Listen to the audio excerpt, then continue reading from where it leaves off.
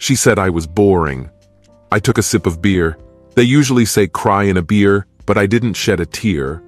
Of course, I was disappointed, but there was nothing to grieve about. There was no need to mourn the woman who left me. Why cry if you can just find someone new? I wonder how often I hear women complain about the lack of decent men.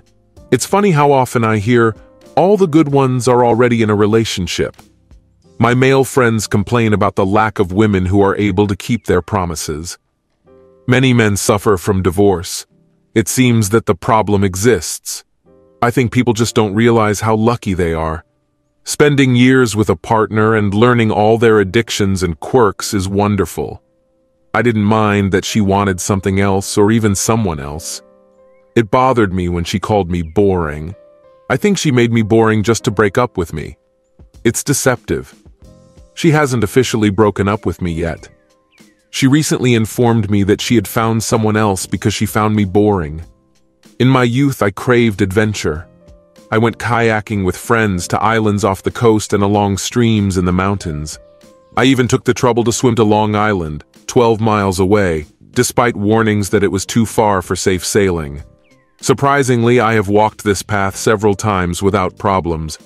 I was happy to stay overnight at the beach of the state park on the island, and the next day, I rowed back. Karen did not consider this to be the actions of a typical husband and father. I believed that my family relied on my safety and responsibility, and unnecessary risk was not part of that equation. In an attempt to prioritize my role as a father, I gave up skiing, a Triumph Spitfire motorcycle, scuba diving, mountain biking, and rock climbing. Instead, I chose carefully manicured slopes, deposited my cross-country motorcycle in Triumph, switched to a road bike, signed up for a gym with a climbing wall, and even started riding a minivan. And all this in order to become a good father. Yes, I drove a minivan with an artificial wood trim. I know it's not the most stylish choice, but I loved her, and that's all that mattered to me. Unfortunately, after she tamed my leisure time, she began to make demands on my work. She didn't like it when I had to travel, even if it was just for a day or two to negotiate deals. Sometimes I had to travel to London or Hong Kong on business. I successfully negotiated deals that benefited my company, but she despised international travel, which kept me away for weeks on end. The bonuses that came with the trips were a huge financial help, but my wife didn't like that I wasn't sitting at home. As soon as I became a partner, the number of my overnight trips decreased significantly.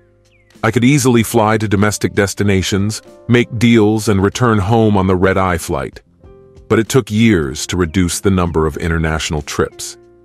There was a dilemma. Either travel a lot, earn more money, move into the category of senior partners and delegate negotiations on deals to teams, or refuse to travel. I didn't want anyone else to go on business trips and reap the benefits of watching them climb the corporate ladder ahead of me. I was determined to outsmart the competition. By deftly combining reasons for traveling, I was able to earn a lot of praise in my pursuit of partnership. Having started using teleconferences early, I was ahead of everyone in using technology to do the necessary work. I took care of renting small planes for my teams, so that we could make the most of the time we spent on the ground. Although this affected my premiums, in the end, the investment paid off. As I walked up the ramp, Karen's joy was obvious and everyone was safe. And yet I couldn't get rid of the feeling of boredom. I had sacrificed everything to satisfy her needs, and now I felt bored. It was frustrating. So I made a decision. I decided to let her seek out thrills while I rediscover the version of myself I once loved. A version of herself who found pleasure in pursuing her passions. This is the version of me who experienced the thrill of defying gravity when taking off from a muddy hill during motocross. One day I went on an exciting helicopter flight in search of pristine snow on a remote slope to spend the whole day riding through its pristine terrain. Subsequently, I returned to the same slope in the summer and conquered it again. She assumed that I would be content to stay at home and wait for her. Do you remember that security protocol we discussed? Obviously, I had to be ready in case she needed help on a date. It's absurd. After 25 years of marriage, followed by 4 years of friendship and dating during my school years. I always thought she was smart. It turned out that this was not the case. I have never agreed to such an offer. I had no intention of running errands for her while she was pursuing her own interests. It didn't matter if I was on the phone or waiting for her to come home. The routine became monotonous. As soon as she walked through the door, all feelings of responsibility and obligation seemed to disappear. Love, honor, care, and obedience became empty words. She had made it clear that obedience was not something she was interested in, and now I understood why. The idea that I was bored would not have occurred to me if only she had been willing to obey. When she got out of the shower, I quickly changed into jeans and a hoodie and reached for my old shoes. She has always been partial to my shoes, whether they are riding boots or hiking boots. Despite the changes, I couldn't deny that I still looked good in these boots. They fit as perfectly as ever. Despite the fact that I had gained weight over the years, the upper part of my body remained muscular. Now the boots accentuated my broad shoulders and manly chest even more. A light smell of aftershave and a strict sports jacket completed my new look. There was no doubt that I was no longer waiting for her, and it was obvious that she was unhappy with my transformation. "What are your plans for the evening?" I asked with a grin. "Nothing special," she replied, looking unimpressed with my casual attire. "But who says that boring can't be stylish?" I asked. Before she could protest, I was already out the door, ready for the weekend ahead. The minivan started up with a roar, or rather, with a purr. Okay, it was shaking and struggling. But I managed to get out of there before Karen had time to get dressed, and I couldn't help but grin when I saw her running out into the street in a bathrobe. Shortly after, my cell phone rang, but I decided to ignore it and send it to voicemail. I have come up with a new greeting especially for this situation. "Hi, this is Dale. I won't be able to answer your call right now because I'm either driving or just boring as usual. If you need a little thrill, contact my wife Karen at 500 Petty 55 348. Otherwise, leave a message and I'll call you back when I can. Just don't expect an immediate response. Maybe by Monday. Take care of yourself. Dale." I needed to get rid of an old minivan with faux wood trim. I wanted something more austere and at the same time elegant, maybe even with real wood paneling, like the old Willis van. He'd look great with a surfboard on the roof, wouldn't he? I was looking for the perfect combination, or the old Willis Woody, but I didn't find it.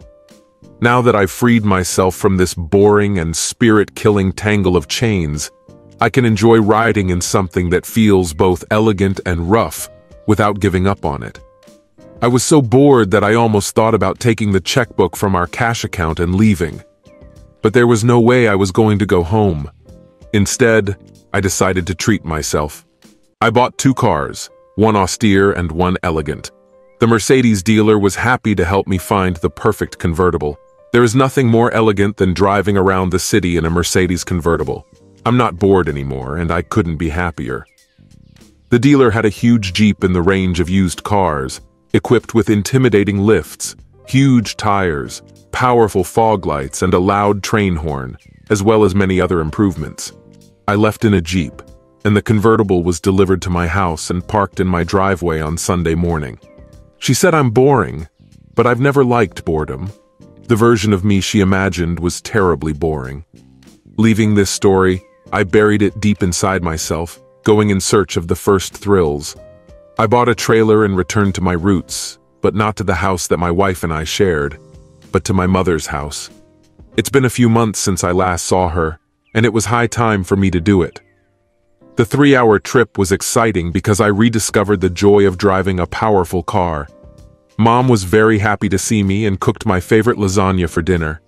She did not ask why I came alone or why my wife was not with me, but she felt that something was wrong. She's always been able to understand me. The next morning I went to the barn and got out my trusty old Spitfire. It had been there for several years, but my brother took it out from time to time to make sure it was still in working order. The motorcycle wasn't so lucky, but I didn't have to start it to load it onto the trailer. By lunchtime, both the motorcycle and the car were securely attached to the trailer. and I saw happiness in my mother's eyes. "Well, are you finally going to tell me about it?" "What is it?" she asked, a smile playing on her lips. I couldn't help but smile back. "What should I tell you, Mom? About the 25 years during which I lived the way Karen wanted me to? You raised 3 children by transporting them in minivans and riding rabbit slides. And then, out of the blue, you show up without your wife, driving a huge truck, without a sports car and motorcycle and in stylish shoes," she replied. Mom always saw right through me. I told her about Karen's recent mental health issues. "Maybe she's a little crazy, but in the end, she helped you break free," she concluded. Mom was never wrong. That night, I finally turned on my phone. Karen and the kids have been calling and texting nonstop all day. I joined the children in a text conversation and answered, "I'm fine. I'm at my grandmother's now.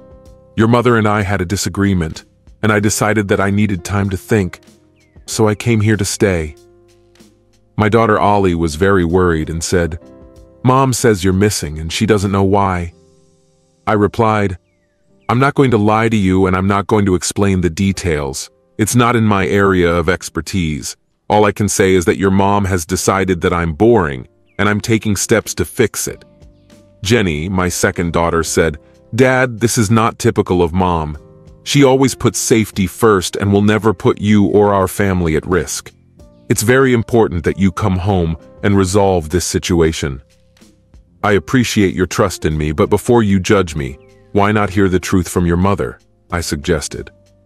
"Dad, we're not pointing fingers.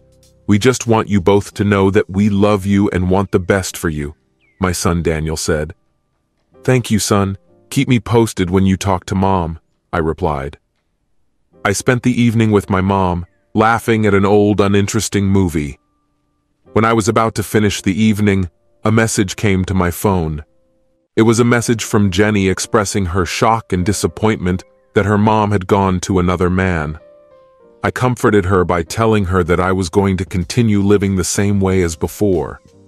I decided that I would not let the rules of my ex-wife dictate to me how to live, especially since she did not follow the rules of our marriage.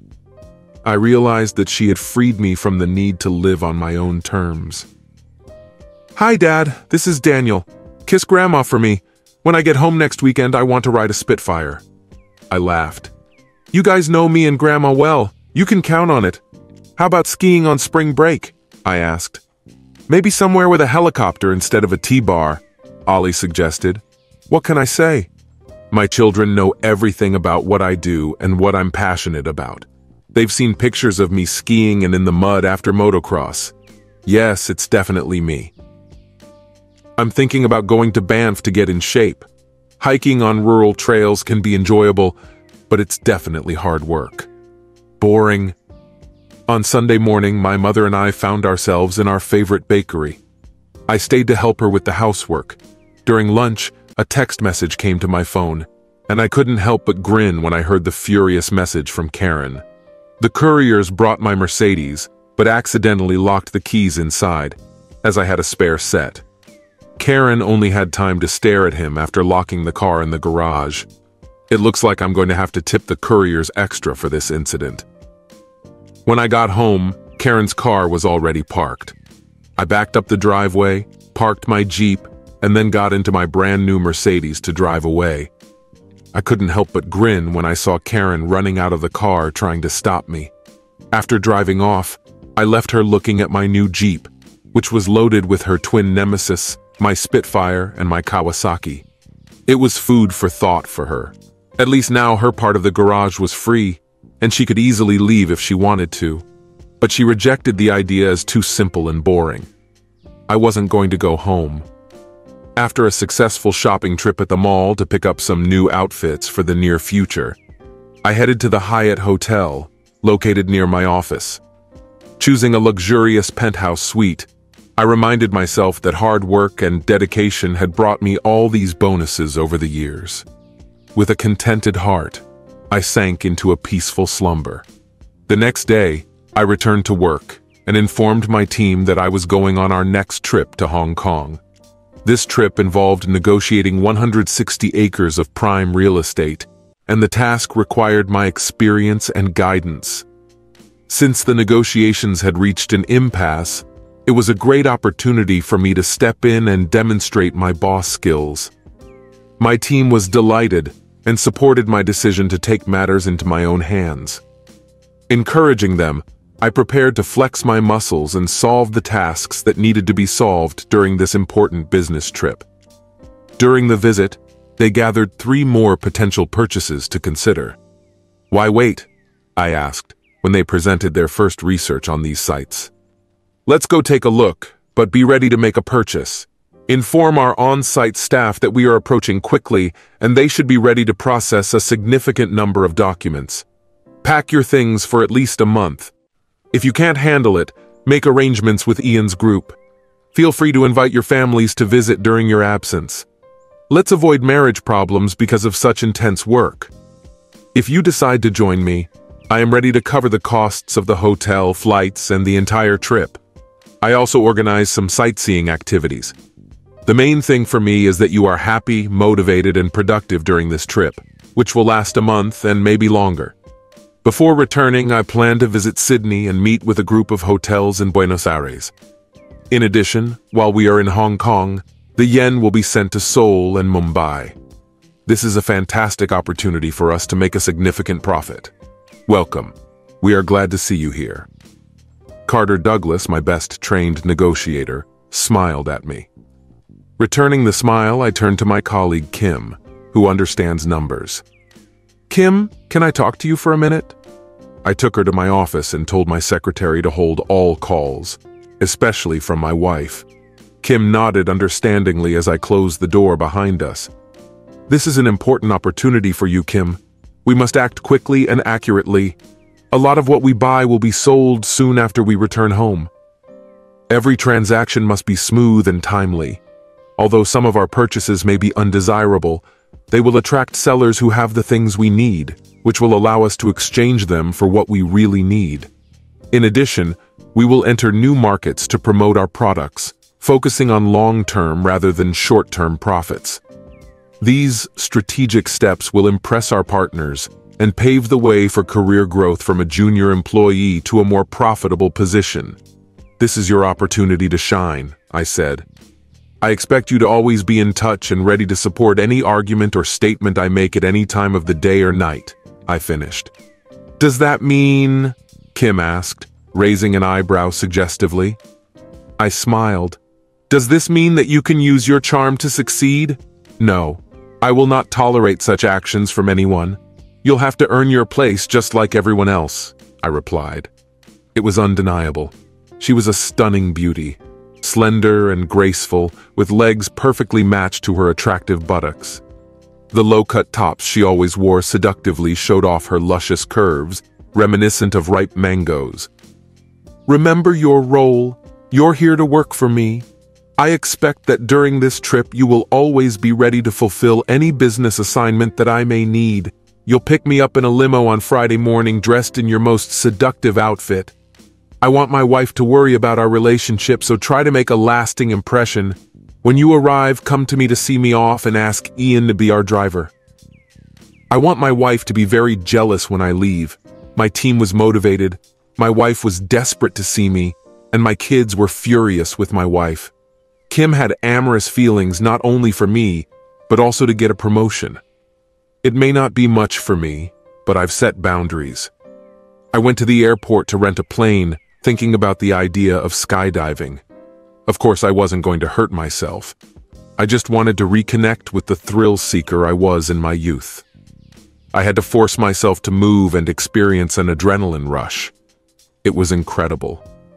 I even rented a camera to capture this stunt with my jumping partner. After writing about it on Facebook, I quietly went to bed.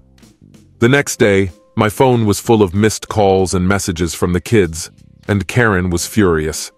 The children were delighted, but Karen was not impressed. It was clear that changes were needed. I decided to regain my true self, despite Karen's disapproval. I didn't want to confront her, so I quietly packed up my things and left while she was at work. I decided to make a spontaneous trip to Chicago by taking a late flight from the airport. Although I didn't have any urgent reasons to travel, there were some potential opportunities waiting for me. The trip turned out to be very successful and allowed me to avoid Karen before the upcoming big trip. I arrived very late on Thursday evening and found the house dark. As a result, Karen returned home around 2 o'clock in the morning, not noticing that I was already there. Fortunately, she was alone, and I didn't have to deal with the fact that she brought young people to our house. Thus, I managed to avoid meeting her until I was ready to confront her. I woke up early, and my newly packed luggage was already at the door. I made a hearty breakfast of steak and eggs while listening to ZZ Top on the stereo in the kitchen. I was wearing well-fitting gabardine trousers and a stylish sports shirt that Karen had never seen before. The outfit was perfect for a long 18-hour trip to Asia, combining style and comfort effortlessly. Karen came down the stairs, attracted by the aroma of my delicious coffee. I was proud to make excellent coffee.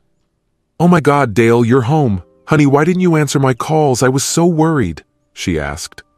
"The kids told me you were worried. Don't worry, I'm fine. I'm just minding my own business," I replied. "Oh no, you can't leave it like that. This is an insufficient explanation," she said. "It's a simple explanation.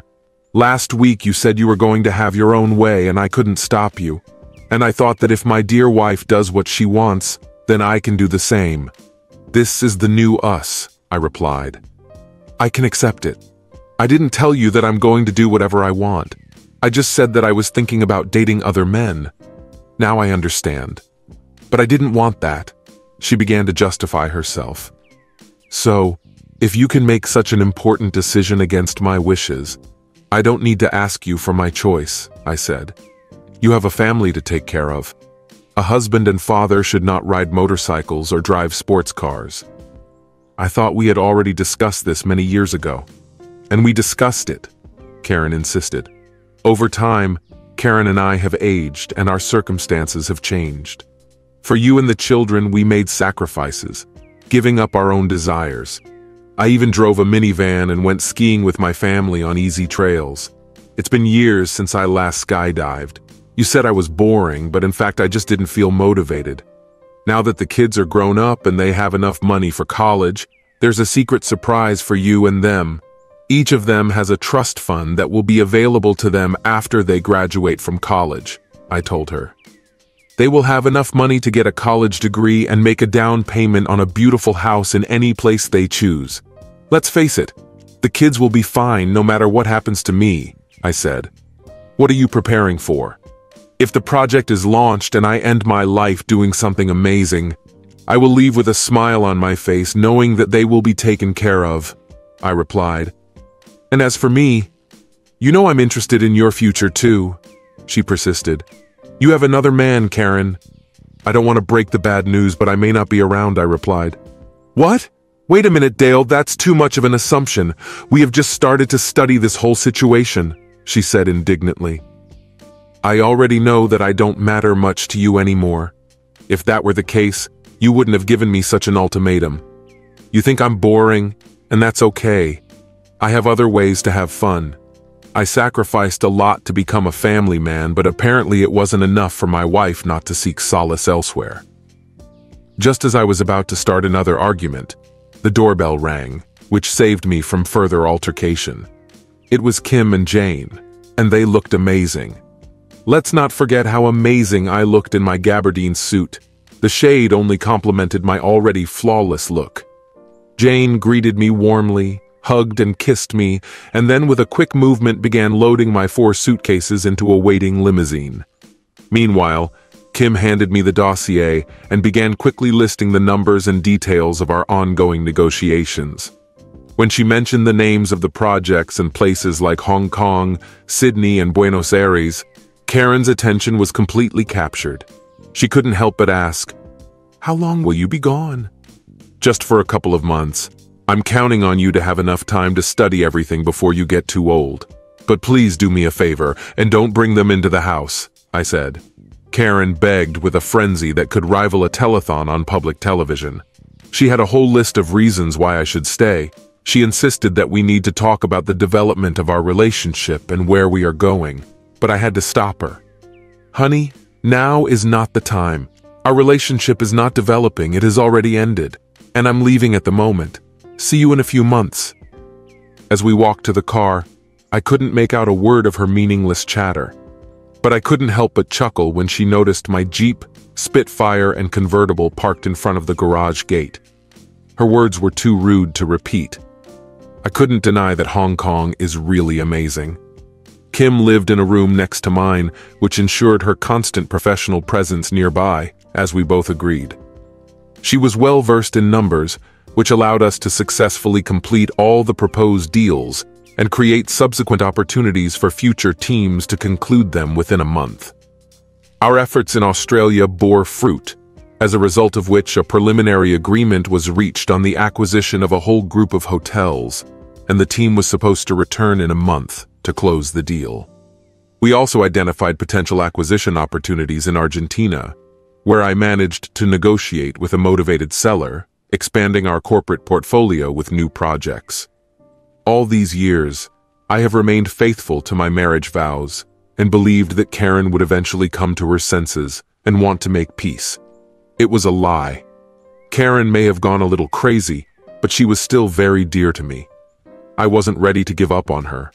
Therefore, I took her ultimatum as an offer of a free marriage, when we can stay married, but at the same time have the freedom to be with other people. It seemed like a simple solution. Carrie Moore, an old college friend, has become a successful buyer for wealthy tourists in Hong Kong. She devoted the whole day to showing my team the sights of the city and taking us through the bustling markets. Before our 12-day stay here came to an end, she recommended a high-class tailor to me. By the time I left for Sydney, I had a whole collection of custom-made suits. That evening, we had a passionate date, satisfying our desires. It was exactly what I needed: a reliable woman, a luxurious hotel room in an unfamiliar city, and unbridled passion. The guilt quickly dissipated when I remembered Karen's advice. Did she say I'm boring? I realized that I had never been boring, but I was definitely bored. Carrie, with her quivering body and intense climaxes, was far from boring. It was obvious that she wasn't bored with me either. When we set off from Hong Kong to Sydney, we hired a guide named Sydney, who showed us the stunning city during the day and charmed me at night with her brown hair and slender figure. I really enjoyed my time in Sydney, both the city itself and the company of the Sydney guide. Rio turned out to be no less fruitful in terms of business opportunities. Our performances in Asia and Australia surpassed all our recent endeavors, but we were still able to extend our stay abroad. During our travels, I had the pleasure of meeting a passionate Latin American divorcee who taught me the art of tango both on the dance floor and in the bedroom. When we made business deals, I sent my team home on commercial flights, and a few days later I decided to use a private jet. During the flight attendants welcomed me to the Mile High Club and introduced me to the intricacies of the threesome game. I had an amazing trip, but I still had a lot to do. It was a bit boring. In general, you get it. Before returning home, I went to Canada to go skiing for a while. Before Christmas, I was reunited with my children in Banff. Why not? They passed the exams a week before and surprised Mom by coming home for the holidays. We spent an incredible time skiing on the steep snow-covered slopes, which could only be reached by helicopter. I spent my evenings at parties with children. I hired a gorgeous blonde housewife I met at a bar after she told me about how her husband traded her for a younger model. I provided her with a generous housing allowance and offered to pay the moving expenses so that she would become my personal assistant. But I made this offer only on the third night of our acquaintance. Every night they spent together, she screamed with pleasure in different languages, and by the third night, it was already the sixth language. Realizing that her translation skills would be a valuable addition to our expanding international business, I decided to hire her. Unfortunately, this also meant the end of our personal relationship. Despite my ex-wife's betrayal and the dissolution of our marriage, my professional ethics remained intact. When our week in Banff came to an end, We flew home a few days before Christmas. The children went to visit their mother, and I decided to stay at a hotel near the office. I didn't plan on fighting Karen and jet sleep at the same time.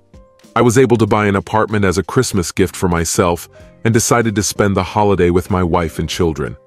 When I arrived at the place, I noticed that my cars were still parked on the street, and there was a small Cooper convertible next to my Spitfire. I was worried that my wife, Karen, would be upset about this situation, but to my surprise, she welcomed me cordially, as if everything was fine. Maybe she wasn't as uninterested in me as I thought. We celebrated Christmas together, enjoying her delicious food. I helped her with the cleaning and took out the trash, feeling grateful for the time I spent with my family. I parked the Mercedes and the Spitfire in the designated areas and drove off in my Jeep. While I was driving, the phone rang. I was hoping for a peaceful Christmas truce, and fortunately we both enjoyed it. After thinking about the kids, I decided to stay for a couple more days. I stayed in the guest room overnight. The day after Christmas, I took each car to the car wash, realizing that leaving them outdoors for 4 months might not have been the best decision. After putting the Spitfire in the garage, I made a mental note to do the same with the Jeep.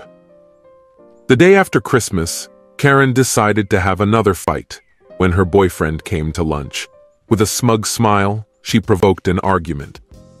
Deciding to stand my ground, I went upstairs to get my bag before getting completely involved in the conflict. The children were clearly offended by Karen and took her by surprise with their anger. She did not expect their reaction, thinking that the situation would develop differently. It was the holiday season, which further increased the tension. When we were preparing to leave, the children said goodbye to Karen, not to me. We quickly loaded their bags into the Jeep and drove towards the city center. On New Year's Eve, there was an endless amount of entertainment in the city, and we were ready to party to the fullest. We explored museums during the day and visited clubs at night. Since both children had friends nearby, the three of us had the opportunity to spend time together or go about our business. I even found some time for myself, although not quite alone. By the time I returned to work, I had listened to enough music, visited many museums, enjoyed delicious food, and drank enough wine and whiskey to last a lifetime. I got into a new routine which was quite unusual. My successful campaign in the Southern Hemisphere that fall not only boosted my status in the company, but also attracted the attention of our competitors. Other companies started following me, impressed by our bold show of strength. I was transparent with my team, telling them that if I left, they would come with me. Naturally, the news of this potential move reached the senior partners, which led to a call to the boss's office. There, I found out that Karen's grandfather founded the company. After her father turned the business into a large corporation with several manufacturing units, I was hired when I married Karen. Starting work as a junior analyst was quite consistent with my education and skills. Despite signing a prenuptial agreement that prevented me from claiming Karen's future inheritance from a company that was mostly owned by her father, I worked hard. Although I had a warm relationship with Mr. Adams, we were not particularly close. He preferred to keep a professional distance from his employees, including his son-in-law. At first, this approach seemed strange to me, but as I moved up the career ladder, I realized how it helps him avoid favoritism. I followed his example and maintained a purely business relationship, refusing invitations to chat with colleagues. So I wasn't surprised when Adams got straight to the point and noted my recent successes at work. I sank into the small chair in front of his desk, amazed. My daughter has won this battle, and I can't help but wonder if I should be worried about her growing independence, he began. The psychology of the short chair in front of the table and the high chair behind was not incomprehensible to me. I knew that towering over an opponent was a dominant position, but I also knew that it made you vulnerable to unexpected attacks. Maybe they've never watched movies in which an invincible warrior win? Yes, sir, it is, I replied, feeling the weight of my defeat after 25 years at the firm. I am still a junior partner, despite the fact that over the past 5 years I have made more profit than any other manager. My Asian blitz last year was second to none, resulting in a bigger bonus than any other employee, including department presidents. But I'm thinking about getting a standard severance package and leaving, I said. Dale, I can't promote you like everyone else because you're my son-in-law. How will it be perceived? I understand that business is business, but it works both ways, he replied. For me, business is about using opportunities that match my skills and potential. I have the opportunity to become a full partner at either Woodford Unlimited or Mark Manufacturing. In return, I expect a certain loyalty from my son-in-law, which is quite fair, Karen's father said. It is ironic that loyalty suddenly becomes a priority when it serves your interests, but is ignored when it is not beneficial to you. Speaking of family loyalty, I would like to discuss how you instilled this value in your daughter, because it seems there has been a mistake here, I replied angrily. Dale, I apologize for raising this issue, but it should have been raised. Why can you be Mr. Adams and I'm just Dale? Business is business, and I deserve the same respect as you, I asked indignantly. All right, Mr. Carter, whatever you say, he replied. But don't forget that last May I received my PhD in economics. So, Dr. Carter, I reminded him. I am unhappy with my daughter's behavior, and we had a serious conversation on this topic. Unfortunately, she's not talking to me right now. My approach to parenting clearly needs to be improved, he began conciliatingly. I stepped in to finish his speech for him because his philosophy of loyalty is completely out of line with the rest of the world. Treating business as purely transactional is just a way to justify being seen as a heartless boss with the warmth of a lifeless fish. Is it really wise to keep your best performer just because he happens to be your son-in-law? I see no reason not to use my talents elsewhere. After all, this arrogant man dared to force me to give my all. And that's exactly what I did. By the end of the working day, all members of my team, including Ian and his team, had submitted their resignation. The sudden wave of departures took everyone by surprise. But instead of leaving, I negotiated a new partnership that provided for a significant salary increase for me and raises for both our teams. In addition, a mergers and acquisitions division were created specifically for us. Now that my professional and financial future was secured, I decided to focus on my personal life. I enjoyed exploring challenging trails and dirt tracks on my motorcycle. I even participated in motocross races. I pushed myself to the limit by going down the mountain on a mountain bike and getting covered in mud. I looked disheveled and haggard, covered in dirt, while chatting with a couple of bikers who found my appearance attractive. One of them, a Harley fan, admired my motocross skills and praised me for jumping despite my age. She jokingly suggested that I contact her when I switched to a more powerful motorcycle than my current one. In response, I joked that what I drive requires more than just 2 wheels. While I was securing the bike to the back seat of my sturdy Jeep, she loaded her Harley onto the same platform. We spent the evening discussing the advantages of maneuverability over the durability of our motorcycles. We compared motorcycles to intense, thrilling rocket races filled with sweat, stickiness, and excitement. I went skiing in Banff and conquered Tuckerman.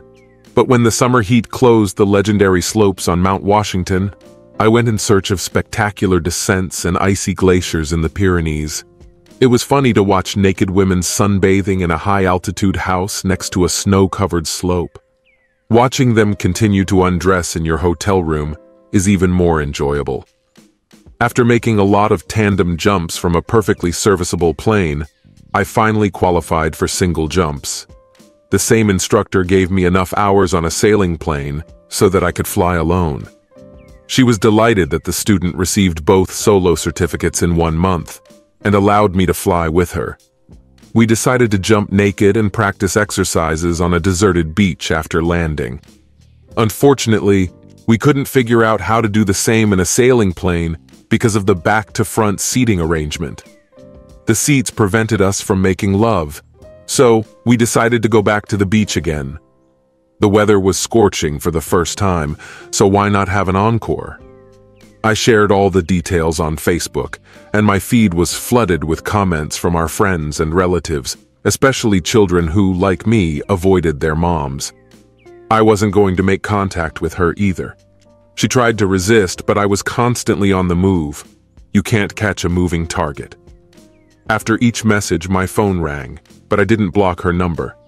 I ignored her attempts to contact me, even when she used her father to convince me to talk. He did not repeat this mistake after I made it clear that I would go to Woodford if he insisted. He had to physically restrain her so that I could leave without being harassed. It's amazing what some people get to. Then the relentless pressure began. Family members, friends, even the neighbor's cat seemed to be on her side, urging me to give her another chance. After all, everyone makes mistakes sometimes, right? I asked them to take my place. I asked them to imagine that their partners were cheating on them. If mistakes are made so casually and so easily forgiven, then why not make a few of your own? It seemed appropriate to start with someone who understands this concept. Although they were shocked at first, they eventually understood my reasoning. I knew that some people might never talk to me again after what I had done. And to be honest, it didn't bother me too much. I got tired of the cheap advice that was dragging me down and decided to leave. I took my team with me and we hit the road again, much to their delight. Our first trip was to Asia and Argentina, and this time we went to Brazil and Argentina and then returned to Hong Kong. Our journey was incredibly successful, so much so that we were able to rent space and open our first international office in Asia. Even Karen's father had nothing to say against it. Because our successful work in the Southern Hemisphere has created a significant amount of business, I was appointed Vice President of Operations.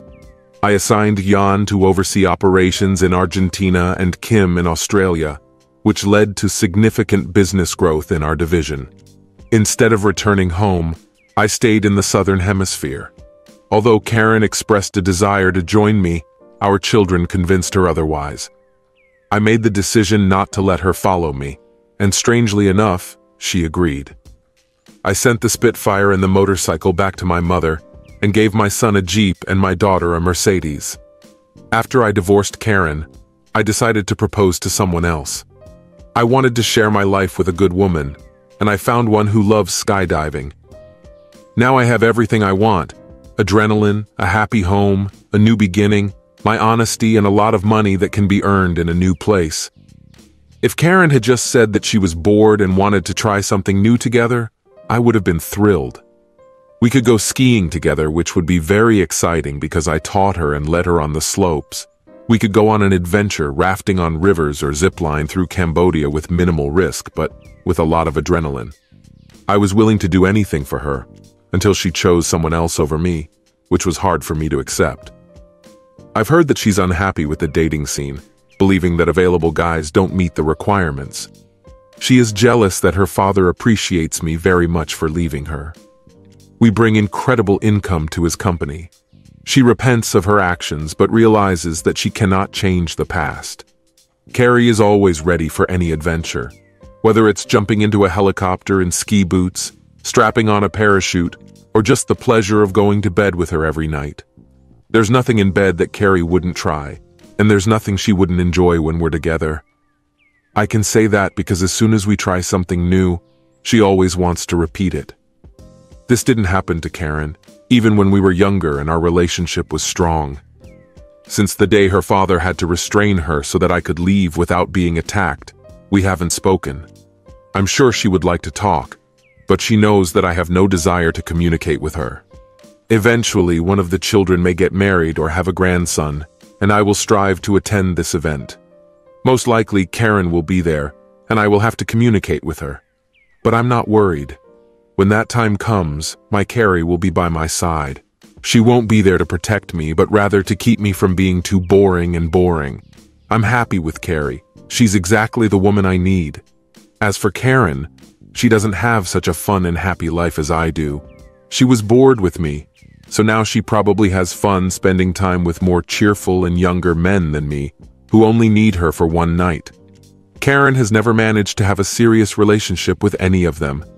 Young men needed from her either her wealth or intimacy for one night. As a result, promiscuous sex life led Karen to a sexually transmitted disease. Now her thoughts are not about fun, but about treatment. She said I was boring. My name is Nick. I work as the chief of detectives for the sheriff's department. I've been married to Nancy for 19 years. The first time I met her was when she was in an accident. "Are you okay?" I asked a young woman who was hit by a car at high speed. She was disoriented and did not understand her surroundings. I gently brushed her hair away from her face. She was just stunned. Paramedics arrived and took her to the hospital. I got a call and was informed that the team had caught the driver and put him in his place. The next day, I went to the hospital to take a statement on her version. When I entered her room, my heart was pounding. "Hey doc, where's the girl who came last night? The one that was shot down?" "Oh, Nancy Miller, she was lucky. There are no serious injuries, only a concussion. But don't put too much pressure on her," he said. I entered the room. "Miss Nancy, my name is Nick Anderson from the local police. I'm here to document your account of what happened last night." She told me what had happened, and I diligently wrote down her words in my notebook. When I finished, I expressed my gratitude and left. When I got out, my heart was pounding with the force of a powerful V8 engine. It dawned on me, maybe I fell in love with her. As fate would have it, a few days later I unexpectedly met her at a local fair, accompanied by her friends. Deciding not to miss this opportunity, I approached her and plucked up the courage to ask her out on a date. The situation seemed awkward and unusual to me, but she smiled warmly in response. At 4 o'clock on Friday afternoon, I drove up to her house in my car. Surprised, she asked how I knew where she lived. Smiling confidently, I replied, "I'm a policeman. It's my job to know these things." Her laughter filled the air, and we went on a date. Our meetings continued, and soon we found that our relationship was blossoming. During our conversation, she openly shared details about her parents, aspirations, and even about her ex-fiancé. It turned out that for the last 3 years, she had been engaged to a man named Mike Smith, but he left her to marry the daughter of a rich Texan. Curiosity got the better of me, and I discreetly checked his background. To my surprise, everything she told me about him was confirmed. Mike was happily married to Maria, and they had a charming 1-year-old daughter. With the exception of a few minor speeding tickets, Mike was clean and had no criminal record. He held the position of financial advisor at his father-in-law's firm. On my day off, I decided to conduct further investigation, being sure that there would be no negative consequences. In the worst case, I could get off with a light reprimand for being too assertive. To my surprise, I found that Mr. and Mrs. Smith are a genuinely loving couple. There were no signs of conflict or disagreement between them. One of the neighbors even called them the epitome of the perfect couple. I was no longer worried that he would ruin the party, as I was comforted by Mike's happy marriage. With such calmness, I continued to meet with Nancy. Eventually, a year later, we tied the knot, and soon after almost 9 months, our precious daughter Jill was born. 18 of the 19 years of our life together have been wonderful. Of course, we had disagreements, but until recently there was nothing too significant. As a rule, our conflicting opinions arose when we had different ideas about certain activities. It is worth noting that Nancy, being an only child, was spoiled by her parents. Over time, she managed to tame her stubborn character. She owned and operated her own event management company specializing in organizing grand celebrations. When our daughter came into our lives, Jill became the apple of my eye. Our bond was incredibly strong and the family was friendly. But in the last year, Nancy and I have started to drift apart. I began to notice that we were spending less and less time together, doing less and less common things. Despite this, our intimate moments remained passionate and took place at least twice a week, and often more often. Nancy radiated pure joy whenever we found ourselves in each other's arms. It was obvious that her love for me was very deep, and I cherished this fact. Over time, our love changed. It no longer burned with such passion as in the early days of our marriage. Instead, we became like a pair of well-worn shoes, weathered by years, but perfectly matching each other. Despite this, my love for Nancy remained deep, and I cherished the life we had built together. When Jill's high school career came to an end, Nancy's behavior changed noticeably. She looked restless, as if she was plagued by a sense of purposelessness, especially with Jill's impending departure for college. Nancy was getting more and more anxious. As the newly appointed chief of detectives for the sheriff's department, I now led a team of 32 detectives. Considering that our district was not particularly crime-ridden, the work as a whole did not require excessive stress. Of course, sometimes there were tense moments, but mostly it was the usual routine from morning to evening. About a month after Jill left, Nancy invited me to a party hosted by one of her friends. Although I've been to their house before, this party took me by surprise. Nancy briefly introduced me to Brian, her ex-fiancé, and quickly took me away from the meeting. I had absolutely no idea that Mike would be present, but I was sure that Nancy knew about it in advance. It was typical for her to separate from me and communicate, so I didn't pay attention to it. An hour later, I decided to look for her and found her sitting on the porch with Mike. As soon as I went outside, I noticed a slight redness on Nancy's neck, which indicated that she was involved in something that I would not approve of. As a police officer, I developed an inner instinct, and it told me that this situation could lead to trouble. On the way home, we discussed Mike's unexpected presence. Nancy tried to dismiss the meeting as if she was genuinely surprised by his appearance, and to give the impression that they were just remembering past times. Her words were incoherent, and her presentation lacked clarity. Despite this, I made a conscious decision not to exaggerate the situation, but to remain vigilant. As a policeman, I often face very unpleasant circumstances, but it is very important to approach them with composure and professionalism. Sometimes it can be incredibly frustrating. The next day at work, I conducted another investigation into Mike. I found out that a year ago his wife tragically died under suspicious circumstances. The details were scant and hinted at a hasty investigation, which was wisely kept silent.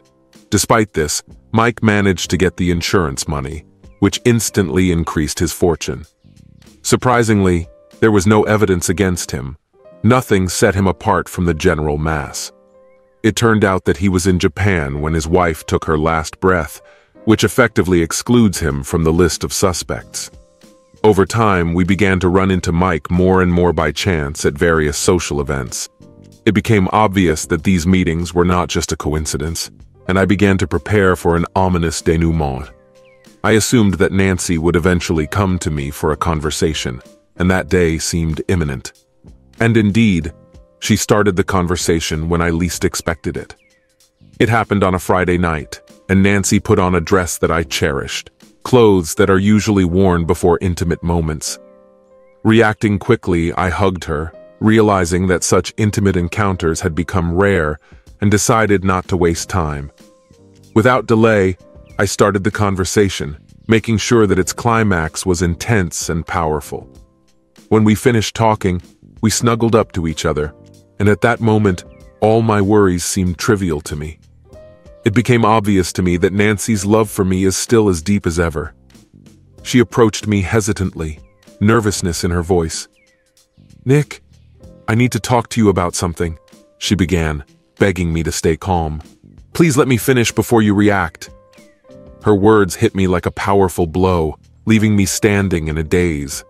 She said that Mike was her first love, and one day they got engaged and were going to get married. But their relationship broke up when he fell in love with his now-deceased wife. Mike recently contacted her, expressing his love and deep loneliness. She reluctantly admitted that she still had feelings for him. "But my love for you remains unchanged." Although I was silent, it was difficult for me to regulate my breathing and keep my composure. Nancy took this as a sign of newfound determination and smiled encouragingly as she continued. I want to remain your wife, but I also want to be with Mike. After discussing this with him, we decided that it would be fair if I spent 1 week with you and the next with him. Without saying a word, I got out of bed, hurriedly dressed, and left the house. My destination was my office, where I sought solace behind a closed door. With a heavy heart, I dialed Lopez's number. When he entered the room, he looked at my unkempt face, but refrained from asking questions. Seeing that I was constantly staying up late, he understood the reason for my disheveled appearance. I made it clear to him that I didn't want to be disturbed unless it was an extremely important matter. Fortunately, my request was respected, and I was left alone. Reflecting on the situation, I wondered if she was really that forgetful, or if I had somehow fallen into an alternate reality. For several hours, I sat in a dimly lit office, repeatedly scrutinizing the offer made by my wife.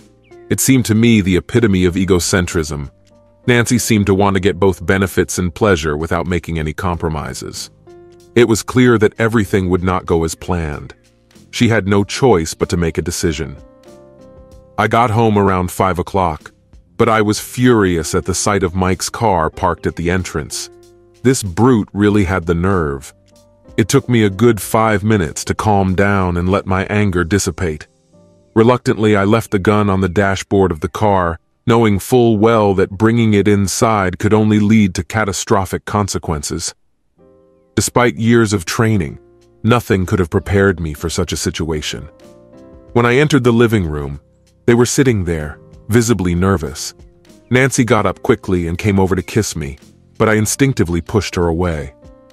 I noticed her pain, but remained indifferent. Nancy spoke anxiously. "We really need to discuss this," I answered sharply. "There is nothing to discuss. You have to choose between him and me. You can't have both of us." Mike, feeling awkward, looked at me and said, "I don't think you fully considered this offer. I'm not trying to take your wife away from you. I just want to give her the extra love she needs. Yes, we will share her, but she will never neglect her duties as a wife." The inner rage in me has reached its peak. This arrogant man had the audacity to suggest that I agree to Nancy sleeping with him because she supposedly needs more affection. I felt disgusted with both of them. At that moment, I realized that my marriage was beyond repair. I refused to comply with this offer. Nancy said with a disapproving expression, "Nick, we're going all the way. The only question is whether you will participate in this or not." "Leave our house with him," I said. Nancy's tears flowed uncontrollably as she begged me. "Please, Nick, let me do this. I've been faithful to you all these years. Mike was my first love, but I don't want to lose you. My love for you is immense, but I still have feelings for Mike." I snorted and turned to face him, looking for an answer.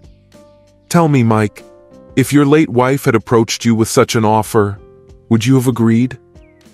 Mike's face softened as he answered, "If it would bring happiness to my wife, I would willingly agree." A smile appeared on his lips. Nancy looked at me again, her eyes full of hope and uncertainty. "What about you, dear? If I came home with my ex?" Nancy paused, considering her answer. "If you had shared yourself with her, I admit that at first it would have upset me, as well as how you feel now. But since I truly love you and want your happiness above all else, I would eventually come to terms with it. Despite this, I have to express my concern, because I still have unresolved emotions about this situation." Taking a deep breath, I continued, "Given the circumstances, I think it would be better for us to contact a lawyer tomorrow to start the divorce process. Fortunately, the division of our assets seems to be quite simple.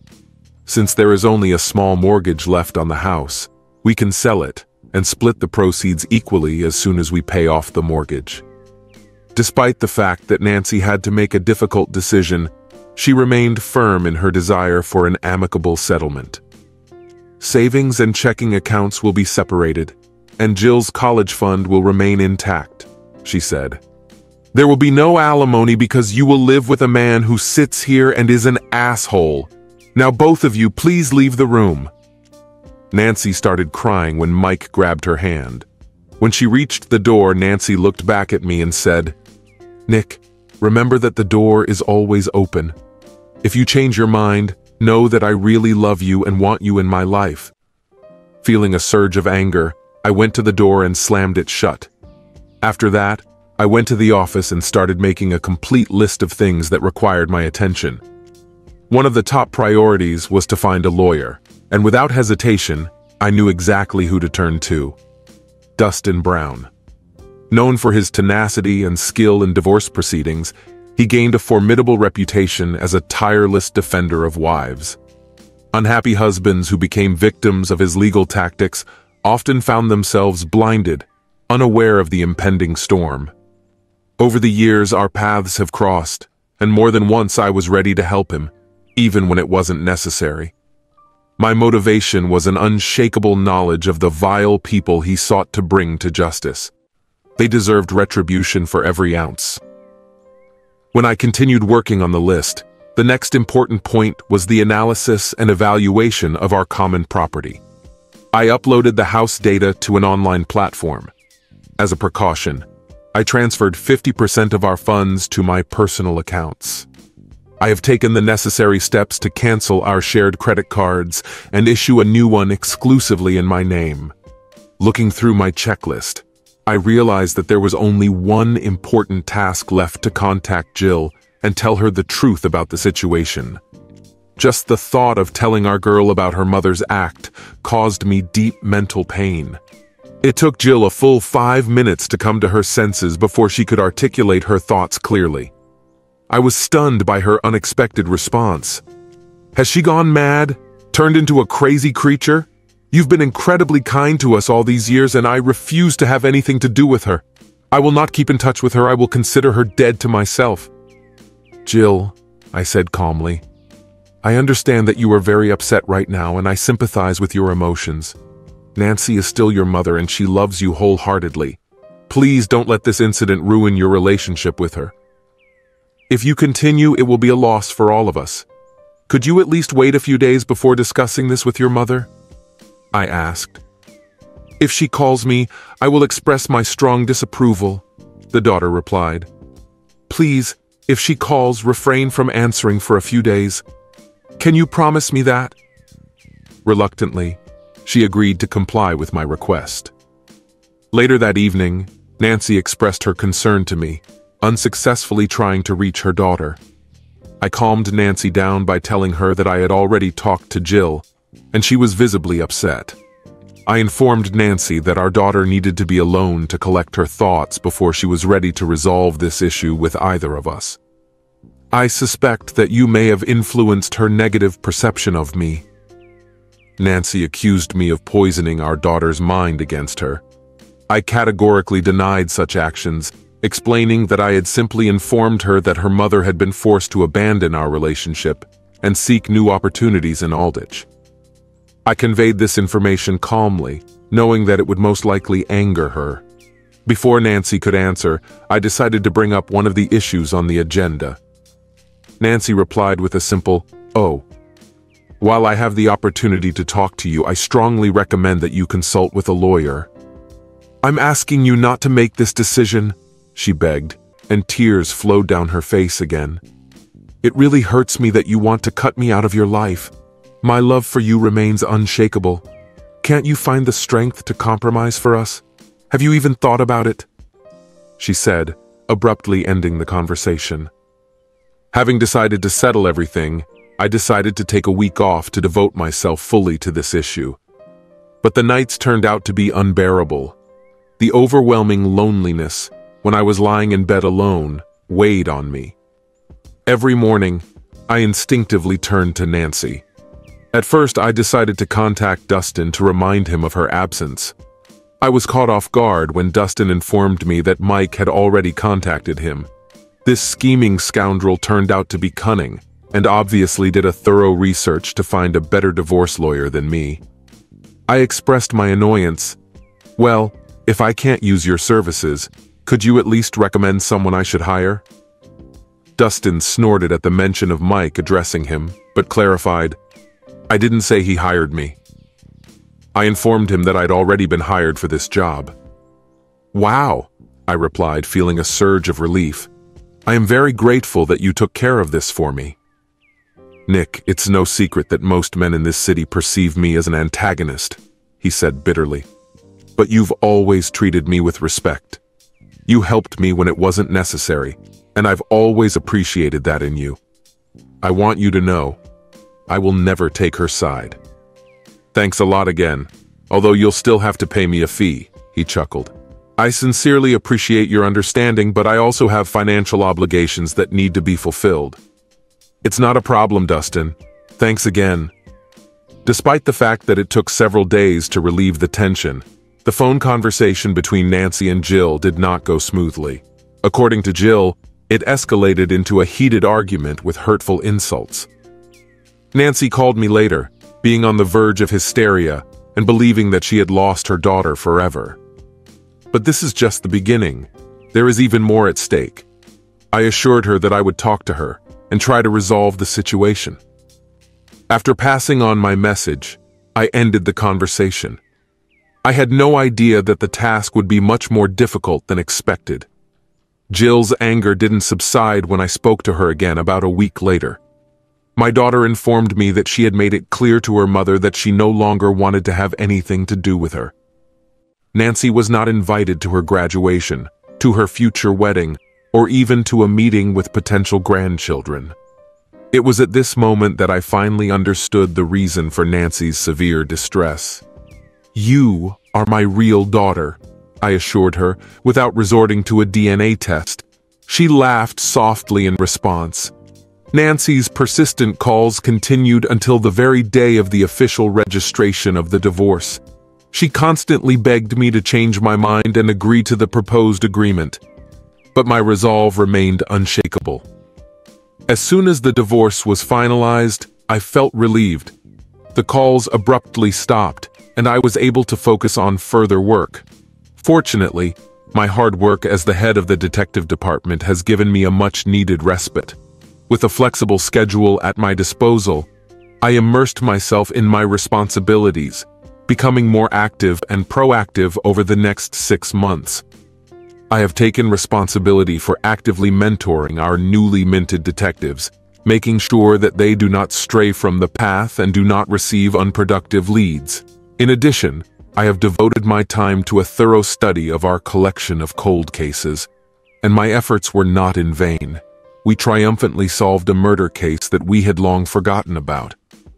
Surprisingly, it turned out that the real culprit was an ex-boyfriend, and the evidence was lying under our noses, remaining unnoticed until now. In recognition of this achievement, I was awarded a commendation and a well-deserved salary increase. After my divorce, Nancy wasted no time marrying Mike, which led to their interest in buying my part of the house. I couldn't bear the thought of Mike living in my old house. His threats to sue to get the sale didn't scare me at all. I stood my ground without flinching. Thanks to the help of local appraisers, I managed to significantly increase the value of the property. Even though the price was too high, Mike made a deal. Although his audacity annoyed me at first, I eventually found a glimmer of hope. The sale brought in much more profit than I could have imagined. To my surprise, the divorce process turned out to be more favorable than I expected. I was looking through real estate listings on the internet when I came across a beautiful apartment that immediately caught my attention. Its location was perfect, just a stone's throw from my workplace. Inspired by the prospect of owning my own home, I delved into the details. Diving into the financial aspect, I realized that I should be grateful to Dustin. His meticulous questioning played a crucial role in discovering important information that could work in my favor. It turned out that the initial payment for our house was received from the inheritance of my beloved grandfather. This discovery meant that the funds were not considered common property. Armed with this knowledge, I found myself in an advantageous position. When the house was sold, I received about 75% of the proceeds, a significant amount that allowed me to make a fateful decision. Without hesitation, I decided to take a bold step, to buy an apartment in this building. That evening, as I continued to look through the real estate listings, I couldn't help feeling excited. The idea that I would become the owner of a property so conveniently located next to my workplace was a dream come true.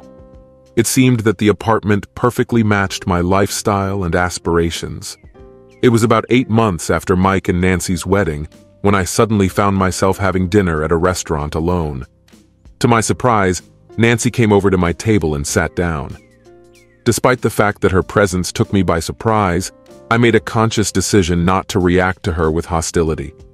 Looking around, I noticed Mike, who was sitting at a table at the other end of the room and was carefully studying the menu. "How are you, Nick?" Nancy asked softly. "I'm fine," I replied, forcing myself to smile. "And yours?" I asked. "I still feel like I miss you every day," she confessed. Gently placing her hand on mine, she confessed, "My love for you is still deep. If you ever find the strength in your heart to accept Mike, I will do my best to be with you again." At first, I thought about taking my hand away and waving away her request. But then an idea struck me.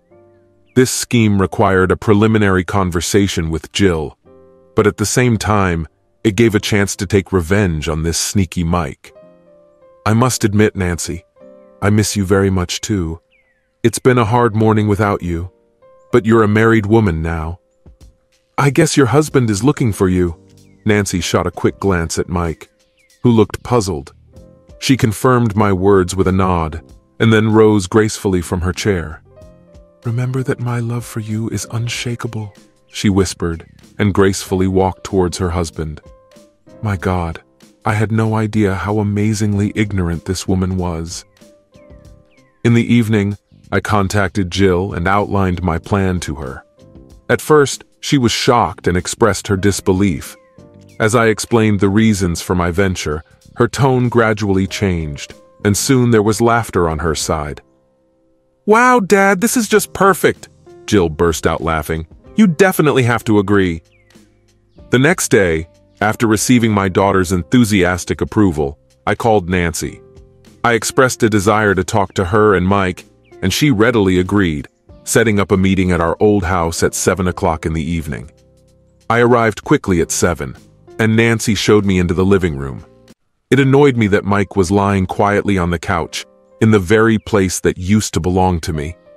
Despite the obvious displeasure reflected in his frown, I found some comfort in the expression written on his face. It was clear that Nancy had set up this unexpected meeting for him, judging by the piercing daggers he pointed at me. I kept calm and pretended not to notice anything. When Nancy served us coffee and settled between me and her husband on the couch, I quickly got to the bottom of the matter. Wasting no time, I asked Nancy about the sincerity of her offer. Did she really mean that? A radiant smile instantly lit up Nancy's face as she replied, assuring me with complete confidence. "Of course, Nick. I'm still true to every word. My love for you is still deep, and my offer remains open. I have to admit that I have feelings for Mike, too. If you are willing to consider this idea, I will carefully agree to such an agreement. Now it seems to me that I have lost all of you. But with such a compromise, a part of you will be present in my life, even at a certain time. Due to the lack of your presence, I feel incredibly isolated." Nancy's reaction was instant and violent. She rushed into my arms and kissed me with such force that it stirred up long-forgotten emotions. "Nick!" she exclaimed. Gasping for breath, she exclaimed, "You just made me the happiest woman in the world! Now I can get the love of both men!" Mike, clearly agitated, got up from his seat. He interjected, "Wait, we didn't talk about it. It's practically the same situation." Keeping calm, I turned to Mike and said, "Yes, but we've already discussed this." Mike, getting more and more heated, insisted, "Anyway, Nancy and I need to have a proper discussion." Nancy supported him, confirming, "We've already discussed this." Mike's objections took me by surprise. We discussed this issue in advance, and he expressed his willingness to share his wife if it would make her happy. It was unpleasant for me to see Mike struggling to pronounce words, and the disappointment was visible on his flushed face. Despite this setback, he continued to insist on the need for a more detailed discussion. Although I really wanted to point out Brian's hypocrisy, I decided to hold back and give Nancy and Mike the opportunity to talk on their own, without my interference. "I'll leave you both to deal with this," I said, stepping aside. "Nancy, I'll be waiting for your choice." With that, I leaned over and gave her another passionate kiss, this time with a French twist. Out of the corner of my eye, I noticed how furious Mike was. Getting into the car, I couldn't help but laugh. I successfully outplayed this arrogant guy. Mike felt awkward now. I imagined what kind of conversation would happen between them that night. The situation has completely changed, and it was very pleasant. When the next day came, anticipation filled the air. Nancy called me and told me that Mike was very upset at first, but Nancy decided to take a bold step and told him about his hypocritical behavior, threatening to leave if he did not agree. Surprisingly, he finally gave up. They came to an agreement and drew up a schedule according to which Nancy spent 1 week with me and the other with Mike. Mike insisted that we could not continue this agreement until I had been tested for sexually transmitted diseases. I couldn't help but doubt the feasibility of their plan. Are they really that forgetful? I decided to take the test, but I made it clear that Nancy and Mike should also be tested. If Nancy didn't mind, then Mike was clearly unhappy. The results turned out to be clean for all of us. The next week, I went to their house, and Mike was waiting for me at the entrance. After parking, I entered the house and greeted Nancy with a kiss. I politely asked her to bring me some water. While she was following her, I couldn't resist provoking Mike by saying, "Hey Mike, I'm going to spend the whole night with your wife," mimicking Ric Flair's tone. He was instantly furious, and it was obvious that he wanted to engage in a physical fight with me. I deliberately provoked him, anticipating his reaction. I made it clear to him that any aggressive actions towards me would lead to serious consequences, reminding him that attacking a police officer would not end well for him. Nancy handed me the bottle, which made Mike visibly angry. Despite the fact that he was seething with rage, he managed to suppress it by hiding his emotions. Trying to prove his superiority, he passionately kissed Nancy right in front of my eyes, while I just kissed her on the cheek. Turning to Mike, I sarcastically thanked him for his cooperation and left, leaving him to decode my message. The next day, I watched 3 separate teams of detectives working at different crime scenes. As I headed to the second place, a distress signal sounded on the radio, alerting me to the riots taking place in the Kitty Cat bar. Once I was only 1 block away from home, I went out of curiosity to look for it. Upon arrival, I was greeted by disturbing news about riots involving a man under the influence of alcohol. To my surprise, the drunk turned out to be none other than Mike. Having decided to personally investigate the situation, I quickly dismissed the 2 officers, assuring them that I would deal with the matter myself. Turning my attention to Mike, I gently took his hand and said, "Come on, Mike, let me take you home." In a fit of defiance, he resolutely refused my help, exclaiming, "I don't need your help." Faced with his resistance, I confronted him with a choice, firmly stating, "Mike, you have 2 options. I can either take you home or put you in jail. What do you prefer?"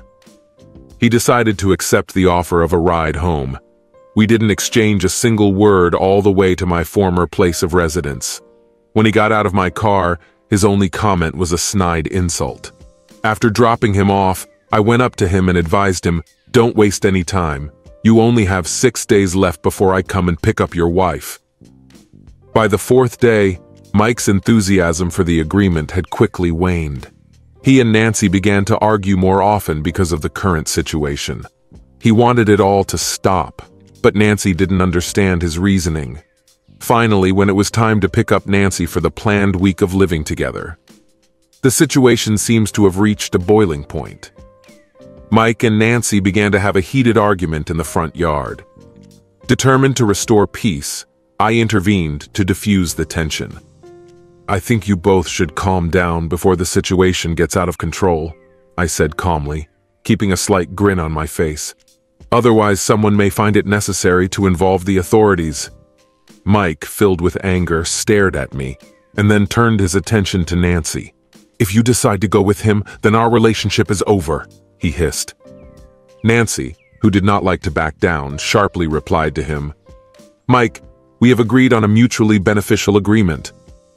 I have not experienced anything like this during our previous meetings. Throughout our acquaintance with Mike, my ex-wife always spoke to him only with love and warmth. But this time, Mike felt disappointed and exclaimed, 'This agreement is worthless.' He raised his voice, making it clear that he was on the verge of breaking down. In response, I warned Nancy once again, 'If you decide to be with him, it will be the end of our relationship.' Nancy simply waved off his threat, dismissing it with a casual gesture. She answered confidently, 'That's not what you mean.' She reminded him that he was the one who originally suggested the idea of sharing, which she found funny and liked very much. Nancy's worried expression, although it seemed forced, heightened the tension of the moment. I watched as Mike stormed into the house in a rage and slammed the door. I turned to Nancy for clarification, who only shrugged her shoulders in response. "He's acting like a child," she remarked, twining her hand with mine. "He'll calm down soon and everything will go back to normal. Maybe you should talk to him and try to make a relationship work. I'll pick you up later in the evening," I informed her before heading to the office. Unfortunately, normal life did not resume as expected. In fact, everything was going as well as possible, which took me by surprise. Later that day, a call came in from a detective, which further complicated the situation. "Sir, I regret to inform you that a tragic incident has occurred. There was a crime that shocked me. When I inquired about the victim's identity, I was horrified to learn that it was Nancy. According to Mike, the perpetrator, it was an impulsive act caused by anger. We have detained Mike and are now taking him for questioning. This news overwhelms me with guilt over Nancy's untimely death. I am deeply concerned about how to break this terrifying news to Jill, as I fear she may hold a grudge against me for my involvement in this situation." Despite my desire to be present during Mike's interrogation, the team, knowing about my personal history with him, advised me to keep my distance. Reluctantly, I agreed and returned to my office. I dialed Jill's number and told her what had happened. As expected, she didn't put the blame on me, but kept silent. She just asked for some time and said she would call when she felt better. I didn't say anything else. After that, Mike was escorted to prison for the necessary legal procedures and paperwork began. After the autopsy, I took responsibility for issuing documents for Nancy's body and began preparations for the funeral. The next day, Jill joined me, and we hugged tightly, both burst into tears. "I'm so sorry, Jill," I whispered through my sobs. "It's all because of me." In response, she reassured me. "You're not guilty, Dad." She assured me that it wasn't my fault. When I was sitting in my office, there was a knock on the door and a woman came in. Introducing herself as Aria from the FBI, she quickly showed her ID. She explained that they needed the weapons used in the Nancy case. I was stunned by the directness and speed of her request. She handed me some documents and informed me that the suspect, Mike, was under investigation for committing a crime against his previous wife, who was believed to have died in an accident. This discovery came as a surprise to me, since Mike had not been considered a suspect before. Her father managed to pull off several moves and get us involved in this case, even though he was in Japan. But I couldn't help but wonder how he could be in Japan and the USA on the same day, given the time difference. The police cleverly used this in their report. He landed in Japan, boarded a plane 30 minutes later and arrived in the United States. An amazing feat, isn't it? "And remember, you haven't heard any of this from me," she said. I nodded in understanding and continued my inquiries. "For what purpose do you keep these weapons? According to our suspicions, This is the same weapon that was used in the previous incident with his ex-wife. We completed all the necessary procedures and handed it over to her. We will provide you with a report that you can use in court in this case. After giving this information, she got up from her seat and left. 3 months have passed. Mike has been found guilty in both cases and is currently serving a 30-year sentence in prison. For the next week, Jill stayed with me while we mourned her mother. More than 6 months have passed, and when I returned to the empty house, I fell into silence. My heart is filled with bittersweet memories of happier times, but they only increase the pain inside me. If only Nancy hadn't made such a stupid choice. I wish things had been different. Waking up on a peaceful Sunday morning, I turned my gaze to my beloved wife, Rose, with whom we had been married for 5 happy years. When she woke up, she gently pulled me to her and bit into my lips with a gentle kiss. Rosa expressed her fatigue from the previous night and asked to refrain from intimate relations this morning. I understood her fatigue, but the desire to conceive a child made me persevere. Hugging me tightly, Rose assured me that patience would eventually lead to the realization of our dream of parenthood. We spent some time in bed, having a conversation that inevitably turned to her professional aspirations. Rose's thoughts were consumed by her burning desire to be promoted to the respected position of regional sales manager. After enduring a few minutes of this familiar conversation, I invited her to take a shower, and I went to get her favorite specialty coffee. Rose approved of the idea, and as I was heading for the door, I suddenly remembered that my car keys were missing. Remembering that Rose carries spare keys in her purse just in case, I noticed that her purse was lying on the kitchen table.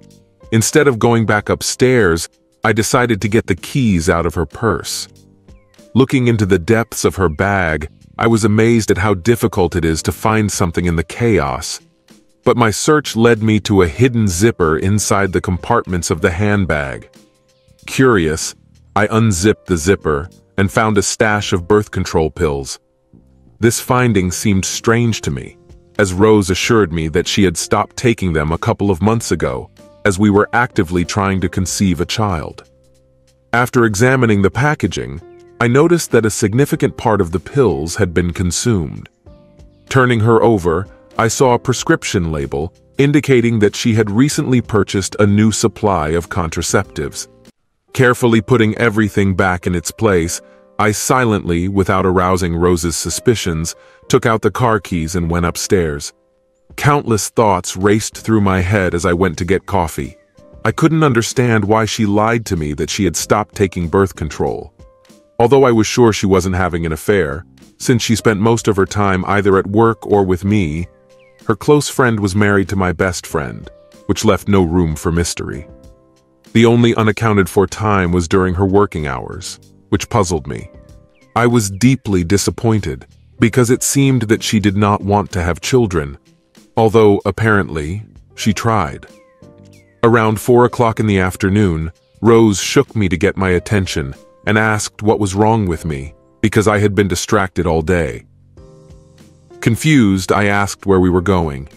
She reminded me that we were planning to have dinner at Bill and Sherry's house. After dinner, Bill asked me to help him in the store. Once there, he noticed that something was bothering me and asked me to share it. Reluctantly, I admitted that I had discovered that Rose had stopped taking birth control a couple of months ago. We discussed the possible reasons, and Bill suggested hiring a private investigator to find out the truth.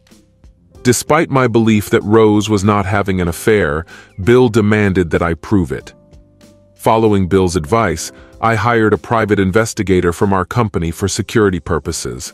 He assured me that based on the information he had received, it did not look like Rose was having an affair with another man. He promised to monitor her actions both at work and outside. He also advised checking her medical record, as there may be other factors. Although the private investigator regularly reported the latest news, I did not receive any significant news. Despite my attempts to hide my emotions, my intimacy with Rose suffered.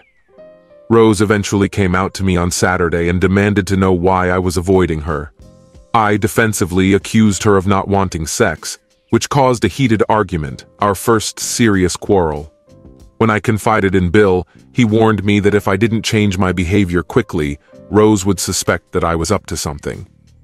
Taking Bill's advice to heart, I humbly apologized to Rose, explaining my behavior as fear. She looked confused and worried at the same time, which made me wonder if she was having an affair for the first time. Bill, who was trying to keep his mind, helped me focus and keep a positive attitude. By the middle of the third week, I started thinking about Rose's upcoming 25th birthday and wanted to plan something special. Bill's wife, Sherry, came up with the idea of throwing a birthday party for me. She suggested cutting the cane in half and doing other similar things. On Thursday morning, I met with a private investigator hoping for a short meeting, which eventually lasted more than 2 hours. After the detective left, I sat alone in a daze until the phone rang. It was Bill, who knew that I had just met with a private investigator. I told him that we needed to meet and that I needed a stronger drink. By the time Bill showed up at the bar, I was already finishing my third cocktail. Bill looked at me and immediately realized that something was wrong. The initial shock of what I discovered passed, replaced by a growing anger that consumed me. I handed the evidence folder to Bill, and he began to study the photos with dates and times. He asked about the CD in the folder, and I explained that it contained a video recording of Rose, my wife, having an intimate relationship with her boss. A private investigator advised me to watch the video and pay attention to the dialogue, suggesting that I would be surprised by Rose's motives. Bill called his wife and asked her to take Rose to the cinema or the mall, as we were planning to celebrate her birthday. Sherry, of course, was thrilled, thinking she was helping Rose with something good. Bill and I watched the CD, which brought tears to my eyes, and the private investigator was right. I was completely surprised by the reason Rose was with her boss. Rose slept with her boss for one reason: to get the promotion she's been talking about all these months.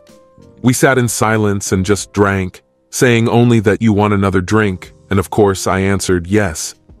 After a long silence, I said to Bill, "You know, if Rose came to me and said she was in love with her boss, or if she said she wasn't satisfied with the sex life she was getting from me and she needed something more, I know I can handle it.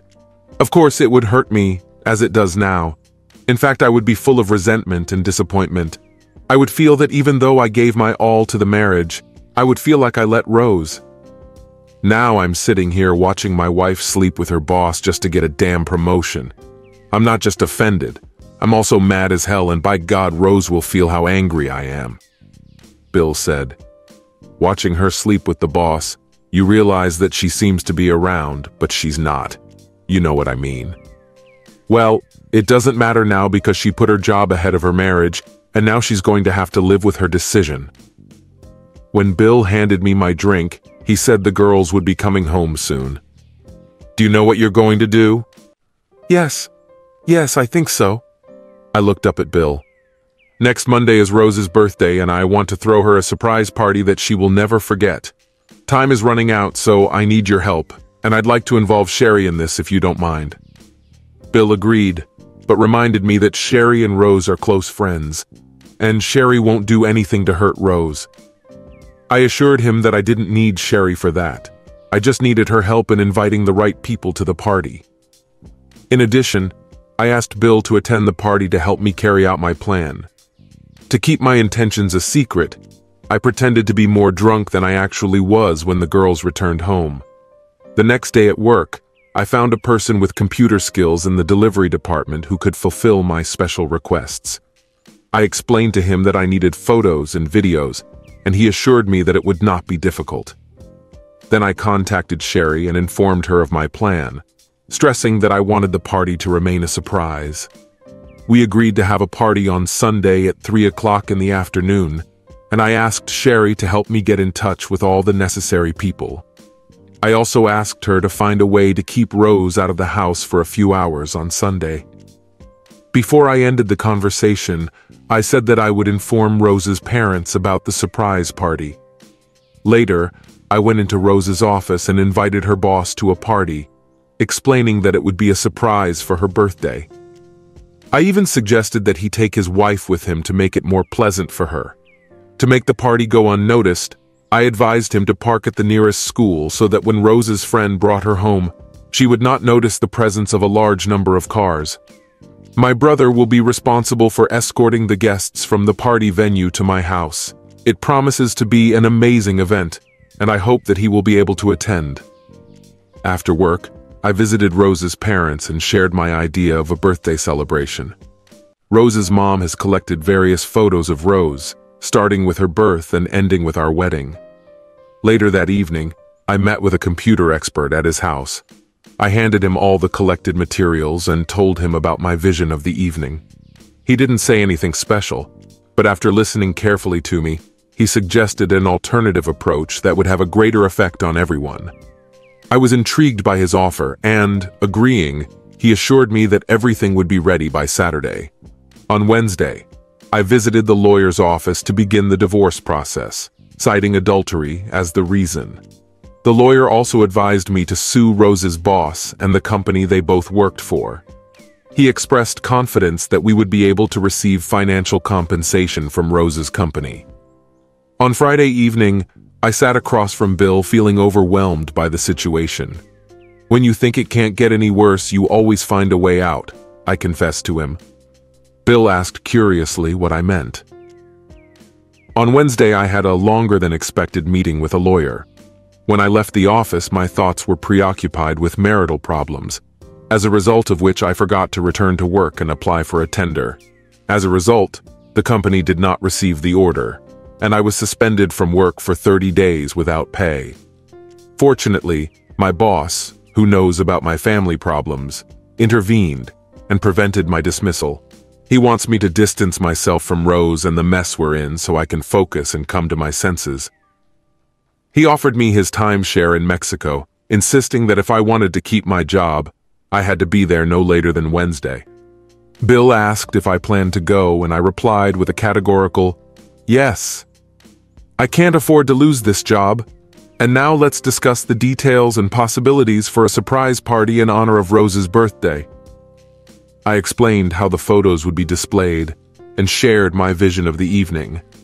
I also asked Bill to make sure that Rose's boss didn't miss the whole show.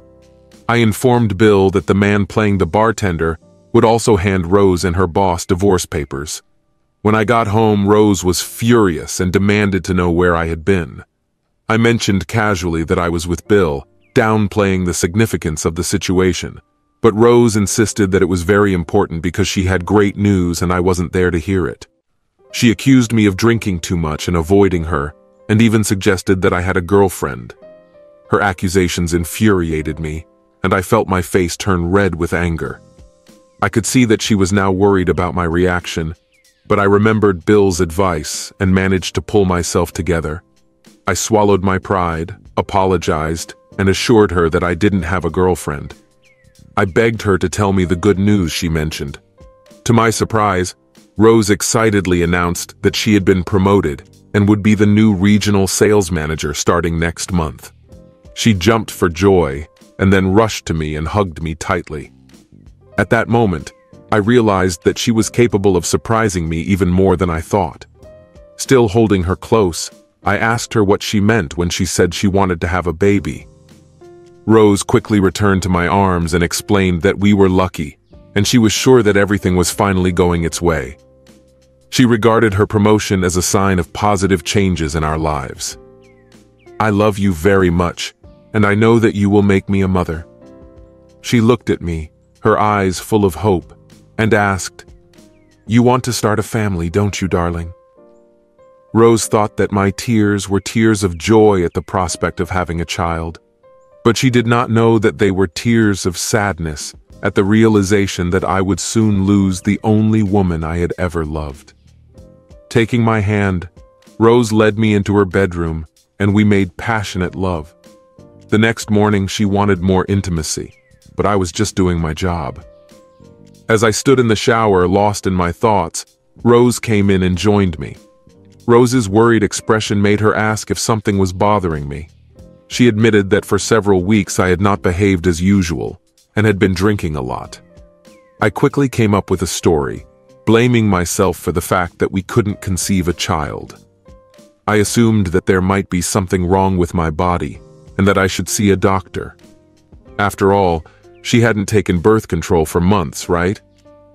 Without answering my question, Rose hugged me tightly and assured me that I was taking too much on myself. She thought that now that she had been promoted at work, she would feel better, and somehow she knew that I would impregnate her soon. I couldn't help but think that she could explain it if she really wanted to. That Saturday night, Rose wanted intimacy again, and this time I reciprocated her feelings. She felt that there was a lack of genuine emotion in my lovemaking. It was just physical intimacy. Sunday morning came, and I was surprisingly calm. While Rose was taking a shower, I called Sherry and asked if she had a plan to pick Rose up from home. Sherry assured me that there was, and expressed pride that I had organized a surprise party for Rose, knowing that it would be an unforgettable event. I almost burst out laughing at the thought, realizing how unforgettable it would be. As Rose was coming down the stairs, I asked her about her plans for the day. Confused, she asked why. "Bill called and asked you to help him today because Sherry assigned him to work on a to-do list," I explained. Rose responded enthusiastically, agreeing to join Sherry and Bill for breakfast and then help Sherry choose curtains for their bedroom. At 3:10 p.m., Sherry followed Rose into our house, and everyone screamed, "Surprise!" Rose was genuinely stunned and hugged me, expressing her gratitude for the unexpected holiday. As I looked around the room and watched all the guests, I heard Rose ask Sherry if she had invited her boss. When Sherry replied in the negative, I noticed that Rose's worried expression had returned. When my two key people took their seats, the party began with laughter and communication.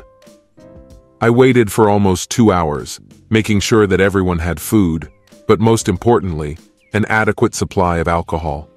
With Bill's help, we gathered everyone and led them into the living room, preparing for the event of the year. "Thank you all for coming," I said to the audience. "But before we let Rose open her cards and gifts, let's take a look at the first half of her 25th birthday celebration." Looking around, I couldn't help but smile at the presence of Rose's parents, her cousin, and even her boss, who brought his wife. Finally, everyone took their seats, looking forward to the start of the show. Since everyone knew about the theme of the party, there was anticipation in the room. I turned on the TV and plugged in the laptop, announcing, "Let's get started." The first image on the screen was of a naked 2-month-old Rose lying on a bed. The crowd booed and roared when I jokingly commented on how delightfully I spat on her. Rose blushed deeply as picture after picture slowly appeared on the screen.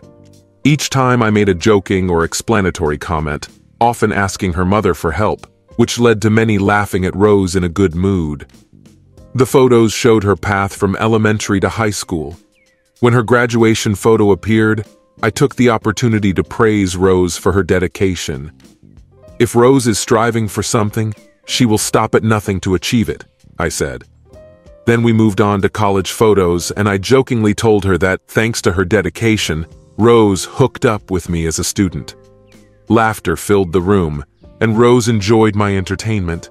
Then our wedding photo appeared, prompting joking comments about my then long hair. After that, an image of the building where Rose works appeared on the screen, and I informed everyone, "Rose works here." The following image showed her desktop.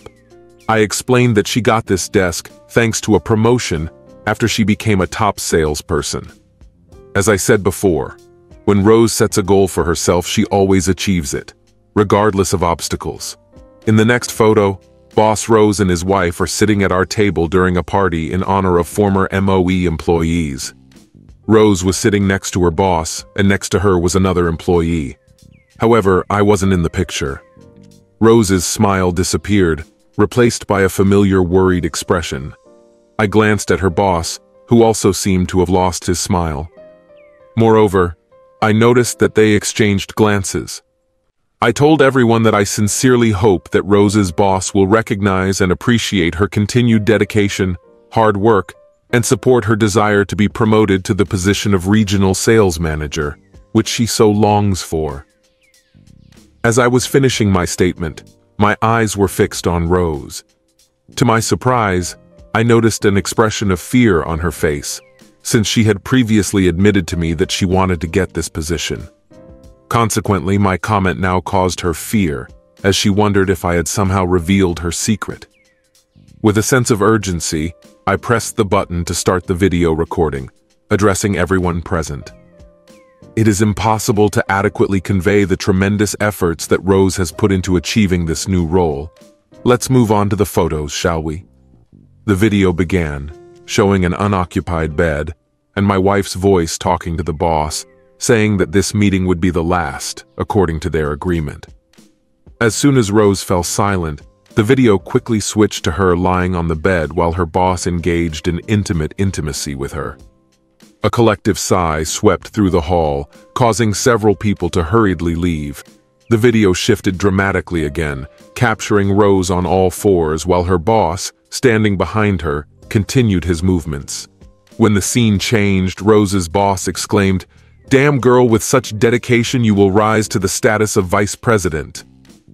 The video lasted about 15 seconds, and there were still 15 seconds left to demonstrate 2 more positions, but then chaos began. Rose jumped up, screaming for me to stop the video, tears streaming down her face as she apologized. Her boss tried to leave quickly, but he was intercepted by my friend Bill, who firmly ordered him to stay put. When the boss tried to get around Bill, he received a powerful blow to the jaw from Bill's fist, which forced him to return to his seat. Another member of my team shouted out the boss's name and, upon receiving an answer, said, "You have received a summons," and threw legal documents into his lap. At this time, Sherry, busy comforting Rose, did not notice how the boss's wife came up from the side. The boss's wife grabbed Sherry by the hair and forcefully pushed her away, causing her to stumble and fall onto the couch next to her. At the same time, Sherry yanked Rose's arm, forcing her to turn to face the boss's wife. When she was hurling insults at my wife, I saw her deliver a powerful blow right to Rose's cheekbone. Rose was thrown back. Eventually, she fell on her back and slowly rolled onto her side.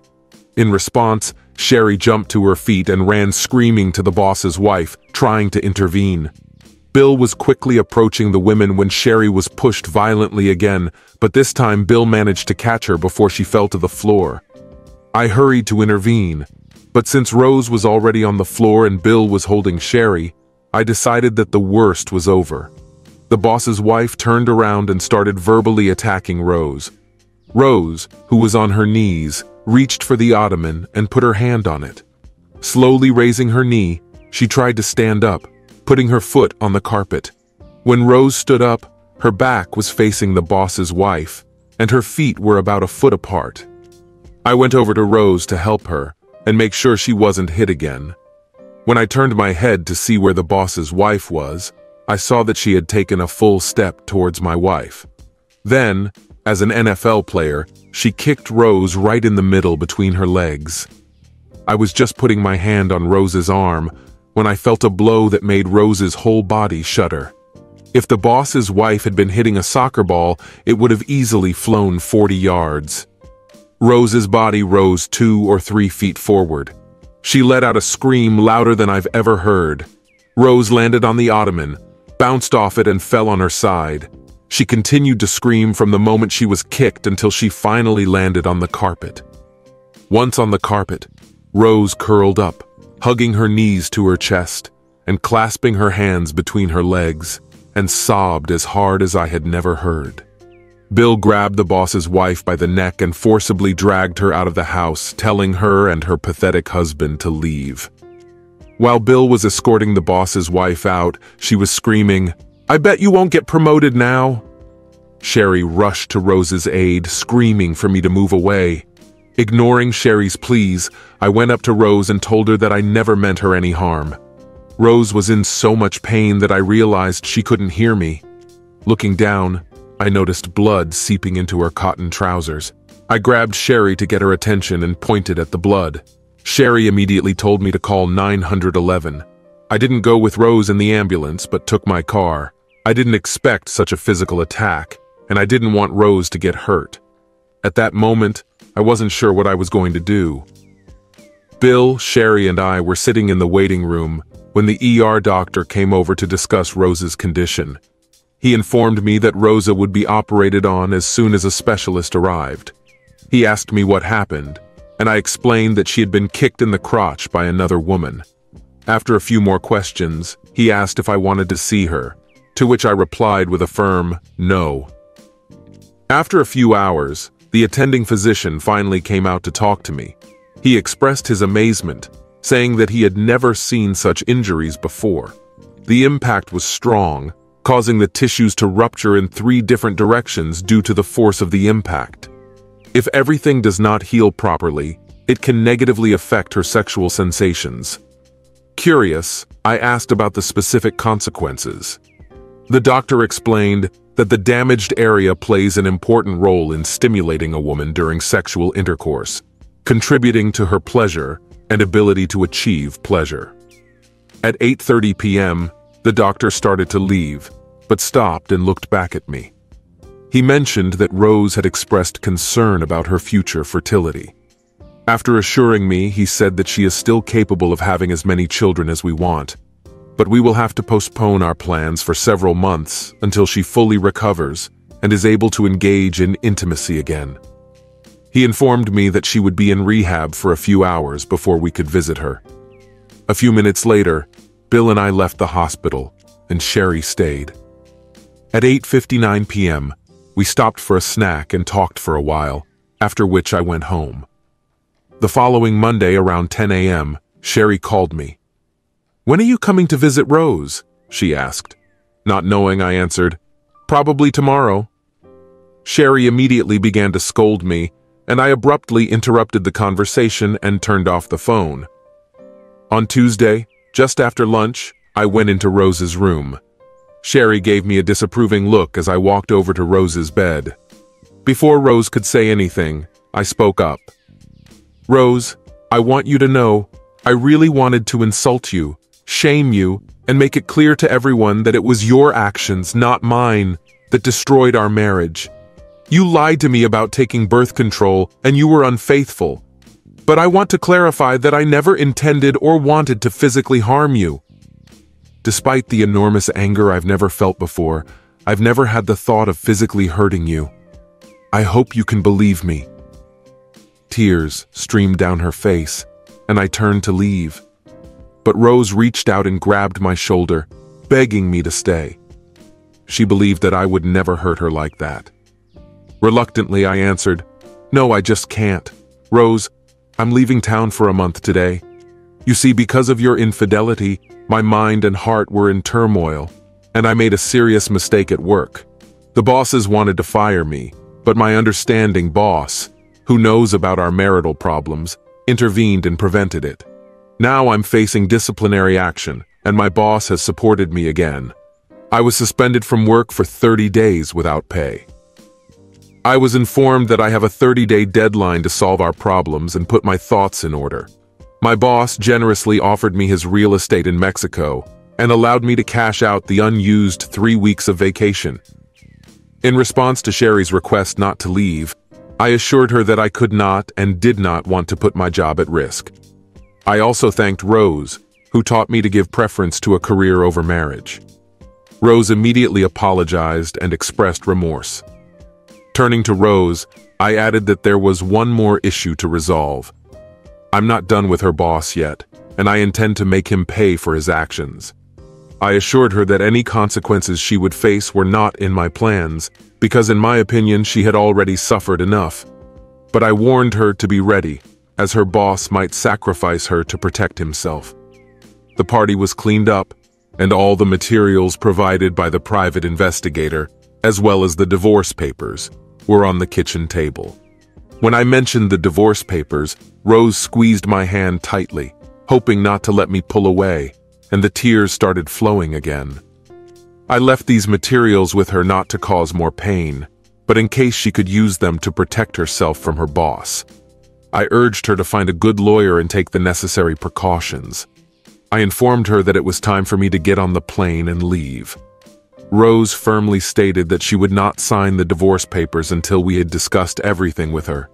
I shook my head, explaining that she was no longer in control of the situation, and I didn't have to do anything for her. When I was about to leave, Rose begged me to wait and asked if she could meet me when I got back. I stopped and turned to face her. With tears in her eyes, she confessed her love to me and asked me to meet her after my return. At that moment, I declined her request, explaining that being around her was too painful. Perhaps my point of view will change after returning, but I'm not sure.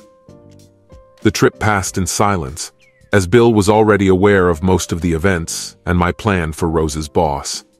I asked him to keep me informed of what was going to happen to her boss. Bill grinned and replied that I still loved her, so he would keep me informed about Rose as well. I laughed and confessed my love for her, but stressed that I couldn't let anyone get around me.